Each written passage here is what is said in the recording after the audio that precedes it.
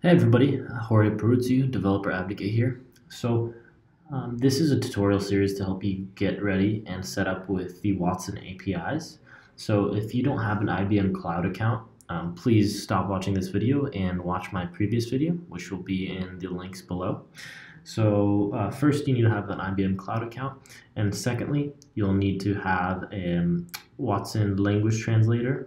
You need to have created a service, and also you have to have those credentials ready. You have to have npm installed, so that'll get you up and running with Node.js.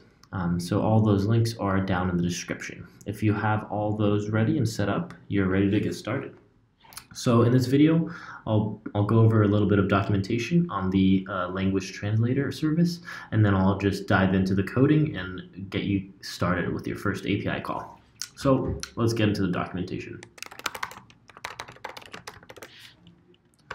So we're about to go to the API documentation. So this is kind of your one-stop shop for all the different APIs. So for right now, we're going to go to language translation. So right here, and we can check the API reference. So this is, so you see there's curl, Node, Java, and Python. We're going to focus on Node in this tutorial. So this will kind of give you the basic idea of the API call you need to make.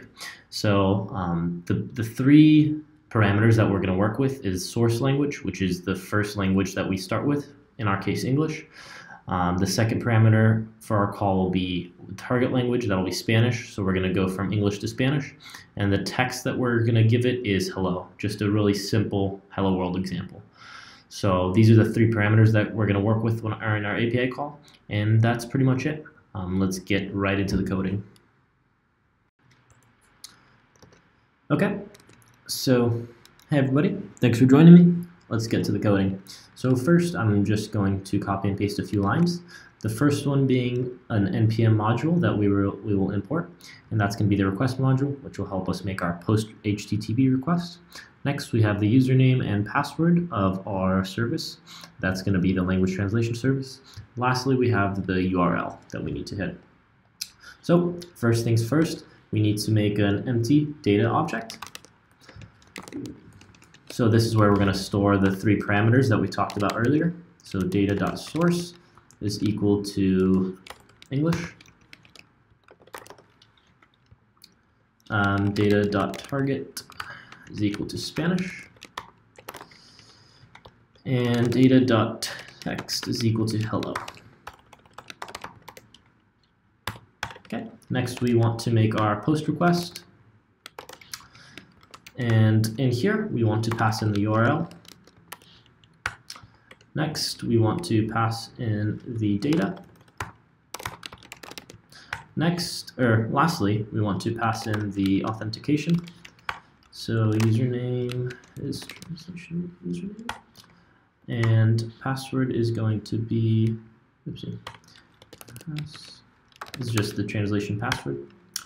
Okay, after that, we just want to close this up and write a callback function. And okay. And then basically we'll just have error, response, and body in there. And we just want to console log the body. Simple enough. Let's try it out. So now let's do node translate.js. Cool, we see hola, perfect. And now let's try something else like goodbye, my friend. And okay, we have adios mi amigo. And we can try the French. And let's try it now. Adieu mon ami, okay? Perfect. So we got some different languages here, and hopefully you learned something from this video. Thanks for watching. Take care.